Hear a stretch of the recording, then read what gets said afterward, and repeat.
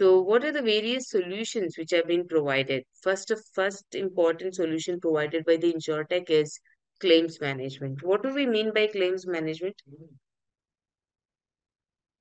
The claims management process traditionally resulted in manually, okay, I'm getting a question, I think so.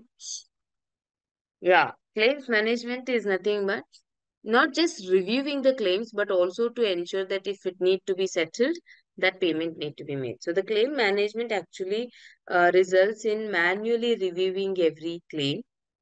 You were right. And then deciding what compensation to be awarded to the holder of the policy. And then you are remitting this compensation to the party. So now insurtech companies aim to build processes that automate certain processes and detect fraud. There are large companies who can leverage technology to gather and aggregate specific data points regarding specific claims. So these claims may also be validated using automation by comparing different data streams. Last, large companies can use automation or repetitive workflows to pay out a large number of claims with minimum human intervention. So that's how the claim management becomes more successful. After the claim management, the second one is underwriting. I do not know whether I have discussed with you about underwriting in this class or no, but definitely you guys would have learned what is underwriting during your financial markets or capital markets and derivatives. So, do you remember what is underwriting? Mm, okay, it is related to stocks, subscription. What is that? Stocks and subscriptions? Correct, Varshini. I think you both are aware, but you're not able to put it across in the right terms. Varshini, subscription in the sense you're stating about the full subscription or the situation where the stocks are not being subscribed. Where do underwriters come into picture? Which part of this? Whether when the stocks are fully subscribed, underwriters come into picture, or if the stocks are not subscribed, this underwriters come into picture. Ah, right, Varshini. When they are not being subscribed. So when we see in the stocks, underwriting is a process where you guarantee buying of the shares which are not been bought by the normal or the retail buyers or the investors.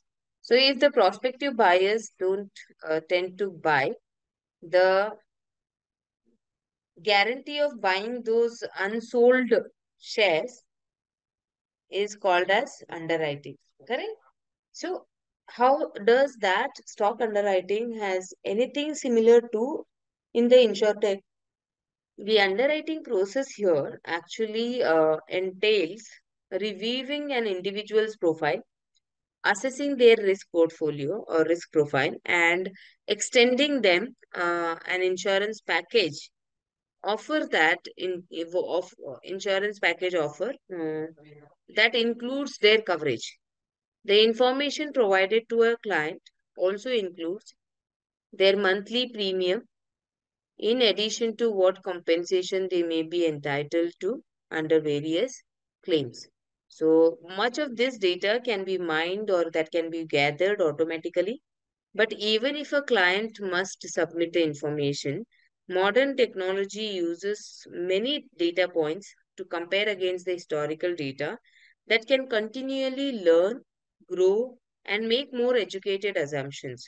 So this means the data decides for itself whether to extend a policy to the individual and what price is fair for the associated level of risk.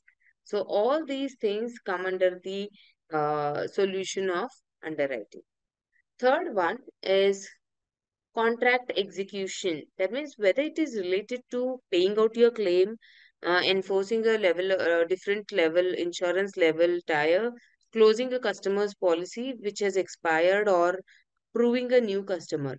There are a number of contracts which that occur related to insurance, and when leveraging blockchain technology, smart contracts can be triggered to execute when specific criteria is met.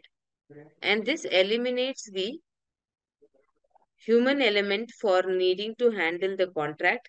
And this allows an unbiased neutral party, that is technology here in InsurTech, to evaluate the criteria of a contract and decide the appropriate course of action. So that's how the contract execution takes place. The last one is risk mitigation. As mentioned earlier, big data can be used to gather, analyze, and summarize the information. This includes analyzing a customer's historical activity or assessing a broad range of claim types. Based on the information which has been gathered, insurers may be able to detect fraud, protect against unsuitable risk, or better understand where they may be most exposed. So that things, identifying of these risks, we call it as risk mitigation. Okay, we proceed further.